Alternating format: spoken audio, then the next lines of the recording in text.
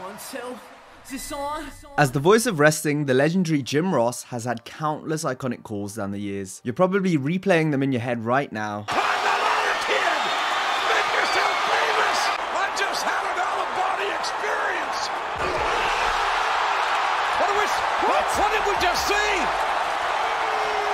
What did we just see? And that's no surprise, given how good old JR provided the lyrics to some of the sport's greatest moments. Tangus got his ass buried in his daddy's crap. Lucifer's lips on the biggest ass in the WWF. $1 million princess has become a Dairy Queen.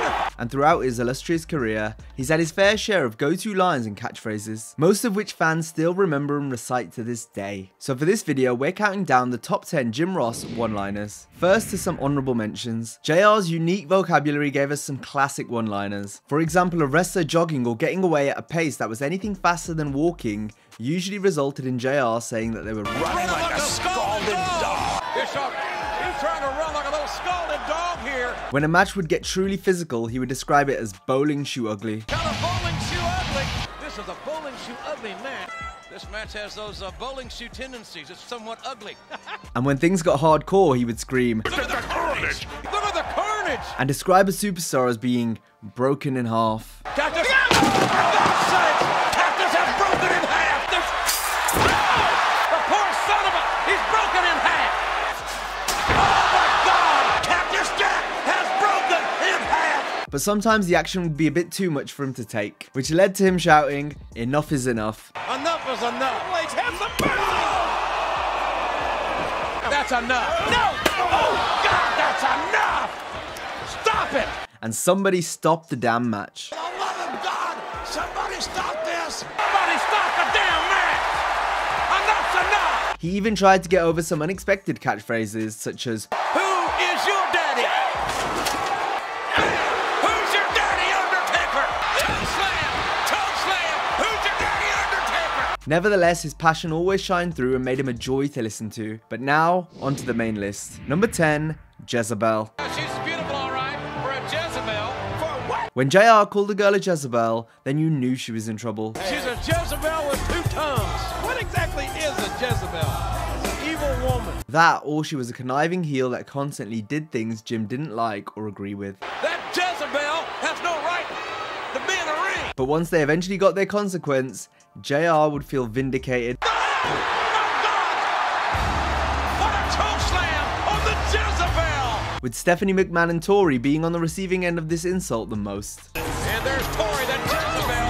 I didn't say she wasn't beautiful. I didn't say she wasn't sexy. She's a Jezebel. And that Jezebel running for her proverbial skin. Number 9, tougher than a $2 steak. Reigns is the classic tougher than a $2 steak, let me tell you.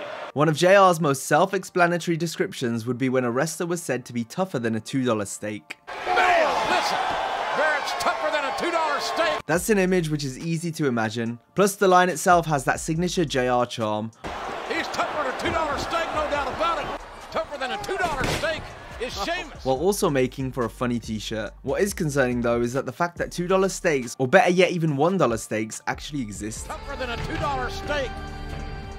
How much is a $2 steak anyway? $1.99. Number 8, government mule. Shawn Michaels getting whipped like a government mule. Being whipped like a government mule was JR's way of saying someone was getting their ass kicked. He just whipped Bishop's ass like a government mule. You're a damn fool.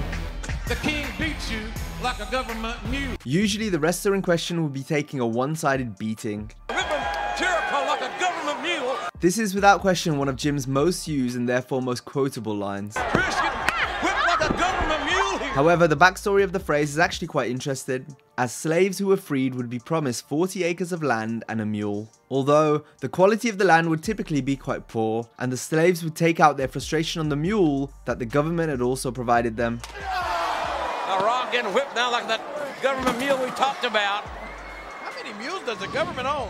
Number 7, don't do it. Don't do it, Jeff! Don't do it! For God! JR was such a good announcer that he could make a relatively simple line mean so much. There's people in there! And this would be the case anytime he said, don't do it. Please, man, don't do it! No, don't do it! Think of your family, man! No! This resonated with the viewers since we as fans would usually be thinking the same thing. No, for God's sake, don't do it! Oh, for the love of God! The wrestlers, however, pretty much never took Jim's advice. Don't do that! Don't do it, damn it! Just don't do it. Reach in your heart, don't do it! My God, he did it! Instead, opting to go through with the spot, but that's what made the line more impactful, as it could lead to a greater punchline, and that's one of the things that makes JR such a good commentator. Don't do it! Don't do it! Because even his setup lines were so effective. John, don't do this, John! Good God Almighty! Number 6, business is about to pick up. I like when Jim Ross says Business is about to pick up here! If JR proclaimed that business is about to pick up, then you knew that big things were about to go down. I think business may be picking up for The Undertaker. And business is damn sure about to pick up. This line alone would be enough for fans to get hyped about what was to come. And folks, business has picked up. It became so iconic that it could easily add to a match or enhance a segment. Our business is about to pick up here. And this is one of the reasons Jim Ross is thought of so highly, as his commentary helped memorable moments become unforgettable. Say it, JR, business is about to pick up. Well, King, I think business is about to pick up. There we go. business just picked up. JR doesn't work here anymore. Number 5, SLOBBERKNOCKER. Slobberknocker. Once business had eventually picked up, it usually meant we had a slobberknocker on our hands. This is going to be a slobber knocker. It's going to be a slobber knocker to say the very least. The slobber knocker of the year, King. A slobberknocker proved to be the perfect description for a big match that was to come, or for a great match that had just taken place. Back in Oklahoma, Bobby, we call a match like this a slobber knocker. A slobber knocker? That's right. Because it's going to be physical, smash mouth wrestling. That is a definitive slobber knocker. Well, that's a damn slobber knocker, isn't it, JR? Number 4, God Almighty. Good God Almighty. He got done! He did! Good God Almighty! Whenever JR said the phrase God Almighty, you knew we had just witnessed something epic or shocking.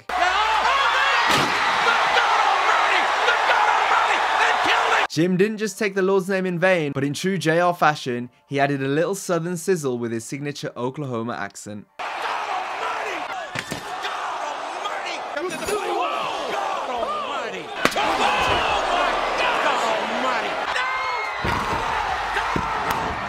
Number 3, Stone Cold.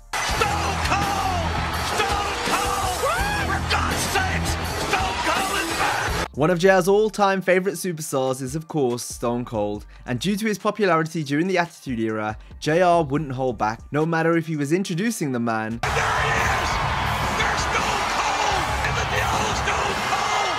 Oh, he's talking! He's walking! or if he had just won a match. Stone Cold! Stone Cold! Stone Cold! Santino Marella even remarked that JR's reaction to Stone Cold was as if he was having an orgasm. JR is not going to reach the point of orgasm. I'll let you be the judge of that. Stone Cold! Stone Cold! Stone Cold! Stone Cold! Stone Cold!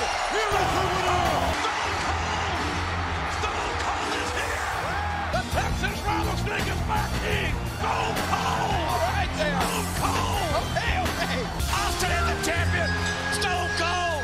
Stone Cold! Stone Cold! Number 2, Son of a Bitch. The son of a bitch! JR would get angry at the heels fairly often, but when he would say son of a bitch, then you knew he was absolutely fuming. Son of a bitch! Son of a bitch! I don't believe this! Usually this would be aimed at Vince McMahon He is still one sick, perverse son of a bitch. or Triple H. I am reality. He's a son of a bitch if you ask me. And because fans trusted Ross so much, if he was angry, then we would be too. Eric Bischoff is a no good, lousy son of a bitch. Hey! So whenever JR uttered the words son of a bitch, it really helped put heat on the heels while also selling the severity of the situation. Don't send the son of a bitch all the way to hell. Come on, son of a bitch. Come on, you son of a bitch. It's me, Austin. Oh, son of a bitch. What? You son of a bitch, don't you hear me? That son of a bitch. Do you have no soul, you son of a bitch? Do you realize what you just done? Why, Triple H? You son of a bitch. Why? Tell me why. Number 1, by GAWD.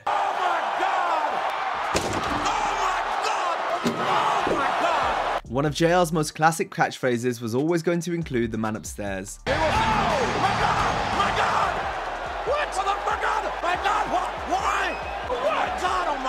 Unlike God Almighty, JR would use this phrase more frequently.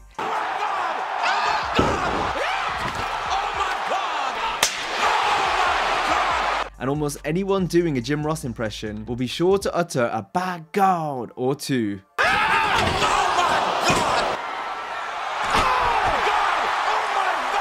It's also plastered all over some of WWE's most iconic moments.